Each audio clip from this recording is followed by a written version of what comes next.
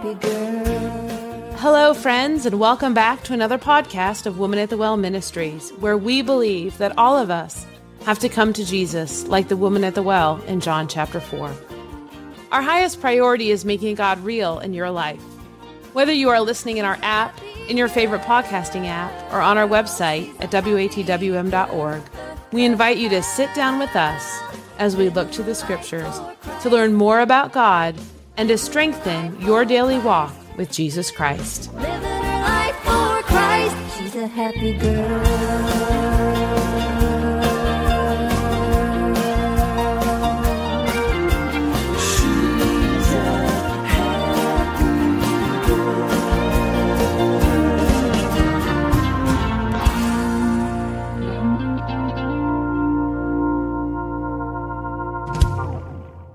In this episode of the Women at the Well Ministries podcast, join Kim Miller and Erika Klose in a conversation as we walk with Jesus.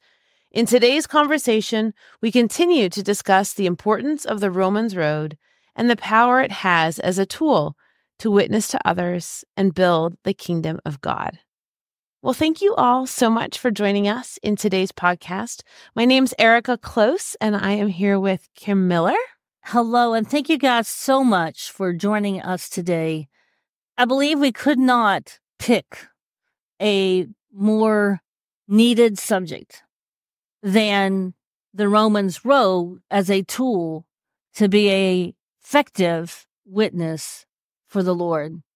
We are told that we are to be the light of the world, and we're not to hide our light under a bushel, because we should put our light on a candlestick so that everybody could see it. And our life is to be lived in such a way that it gives honor and glory to the Lord. That's what we're told in Matthew 5:14-16.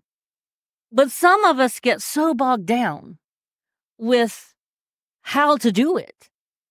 So we've decided to devote quite a few episodes to just spending time in the scriptures so that you fully understand how to tell somebody else to be saved. Telling the story you already know if you've given your life to Christ. And so Erika and I are going to continue on this path until we have come to the end of Romans Road. And it's our prayer that every one of you listening to us, when you get to the end of Romans Road, you know him personally, and you also know how to bring somebody else on this journey from here to heaven with you.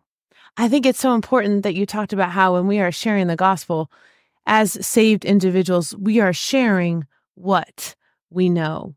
And so the most wonderful thing that you can do when you're telling people about what it means to be a Christian is to share your own experience, but your experience is going to reflect these verses.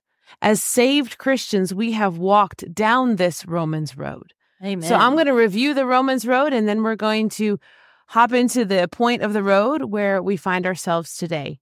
So the Romans Road is a series of verses, the first of which being Romans 3:23, which says, "For all have sinned and come short of the glory of God." And then we have Romans 6:23, which reads, "For the wages of sin is death, but the gift of God is eternal life through Jesus Christ our Lord." So we talked about those two verses in last Wednesday's podcast. So we invite you to go back if you weren't able to listen to that one. Then we continue on down the Romans Road. After talking about how the wages of sin is death, but the gift of God is eternal life, we move into Romans 5:8, which says, "But God commendeth his love toward us in that while we were yet sinners, Christ died for us." Then we talk about the verse that talks about how it is that we are saved. Romans 10:9-10 says that if thou shalt confess with thy mouth the Lord Jesus, and shalt believe in thine heart that God hath raised him from the dead, thou shalt be saved. For with the heart man believeth unto righteousness, and with the mouth confession is made unto salvation. And then to close out the Romans Road, we go to Romans 10:13, which says, "For whosoever shall call upon the name of the Lord shall be saved. That is a simple set of verses. But these verses are an incredible tool when you are trying to effectively share the scripture that explains why we need a Savior, what God did to provide a Savior for us, and then how it is that we are saved. So like I said, we talked about Romans 6:23 and 3:23 last week, and today we are stopping in Romans 5:8. And Romans 5:8 says, "But God commendeth his love toward us, in that while we were yet sinners, Christ died for us." I love this verse. Absolutely. It is a powerful, powerful verse. One of my favorite things about this verse is the word commendeth.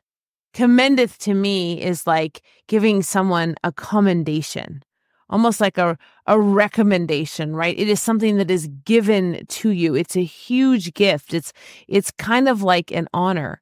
It's a gift that is, I think, above many other gifts.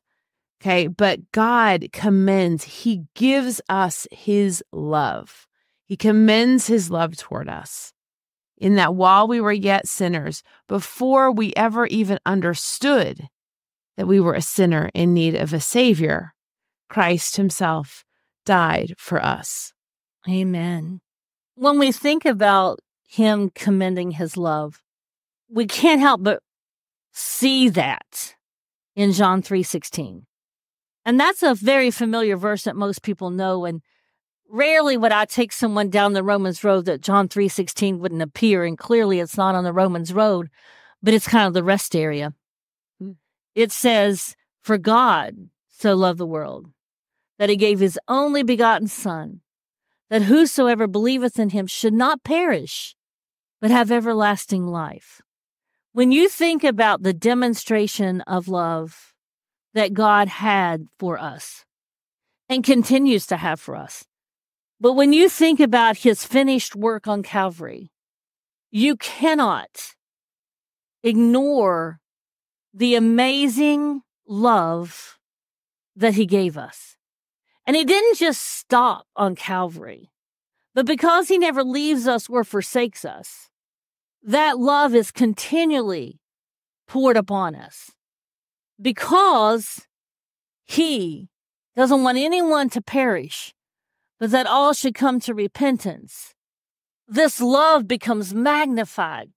It becomes so encompassing because it doesn't matter who you are, what you've done, what you haven't done. Jesus loves you, and he gave himself for you. Not when you were worthy, not when you deserved it, but when you were a sinner. And if you read that passage, it talks about that some might die for a righteous man, but no one would dare to die for an evil one. No one except Jesus. Absolutely. He justified us with his own blood simply because he loved us. And when he came to earth as a babe in a manger, which spoiler alert, he's not coming back as a babe in a manger. But when he came, he knew what his Father's will was. He knew that he was the only payment for sin. Yet, he willingly took that upon himself. And if you don't believe me, read the account of the Garden of Gethsemane, where he says, "Lord, if there be any other way, let this cup pass from me." He wasn't shirking his duties, but it showed every one of us who've read that. He willingly knew what he was walking into when he was carrying his cross to Calvary on the hill of Golgotha. That's love. It's amazing love. When we look at the place of this verse in this series of verses that we call the Romans Road, we have those first two verses that talk about how we have all sinned and come short of the glory of God. And then 6:23 talks about the wages of sin is death, what is due to us as sinners. And then we have Romans 5:8 that starts out with one of my most favorite phrases in all of Scripture, which is, but God. Amen. The Romans Road sets up the reality of our place as sinners, the reality of our place of what is due us because of what we have done and who we are. And then we have this verse that says, but God. This is a turning point. And as you said, while we were yet sinners, while we were still sinners, he willingly took our sin upon him. I love that you say he didn't come for us when you said something to the effect of he didn't come for us when we had made ourselves ready to receive him. He came for us when we were in our worst state. And he came because he was the only payment that was going to be acceptable. And in John chapter 3, verse 7, he says, marvel not that I said unto you, ye must be born again. We had to have his sinless, perfect blood to pay our penalty for sin. And he paid a penalty he didn't know for people who usually don't even acknowledge what he does. But he loved us enough to die for us because that's what it took to make us in right standing with God. He was our propitiation for our sins. Jesus loves me. This I know. For the Bible, it tells me so, especially in Romans 5:8. Romans 5:8 is the crux. It's the turning point on the road.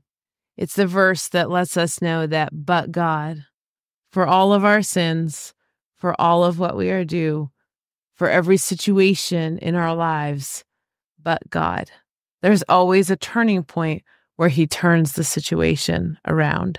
Amen. If we allow him and we ask him to, and then follow him, he'll turn the situation around. This is what seems to be a simple verse, and it's not at all a simple verse. It's a huge verse, a huge stopping point along the Romans road. And as you are sharing with others, this is a verse you can't leave out. It's the foundational point of the whole reason we have the free gift, because he loved us enough to give himself. Ephesians 2:8-9 says, for by grace are ye saved through faith, and that not of yourselves.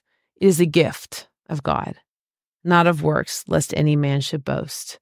This is the gift that he gave us. This verse, but God, shows us the gift. And it's the gift that keeps on giving. And we are so grateful that you have chosen to spend this time with us. And it is our prayer that you know him personally. If you have questions or need more information regarding how to make Jesus your personal Savior, please contact us at our website at watwm.org. And remember, Jesus loves you. You are loved.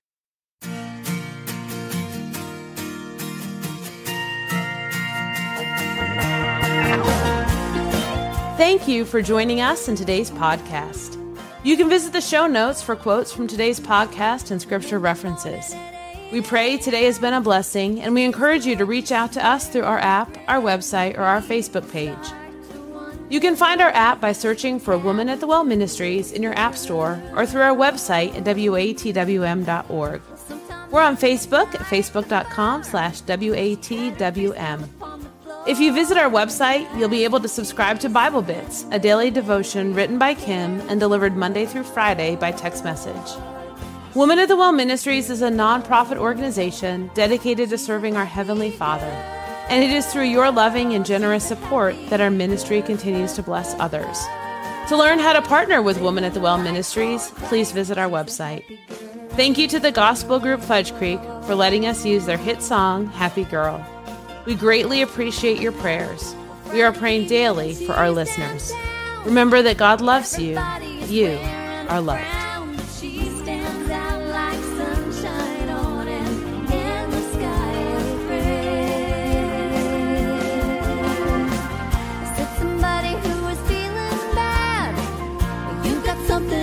to heaven. I was wondering, could you show me how you smile this world away?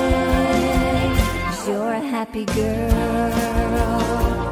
She's a happy girl. She's a happy girl. Living a life for Christ. She's a happy girl. Not that melancholy never comes to plague her soul.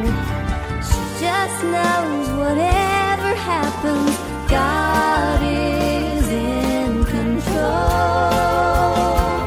She's a happy girl.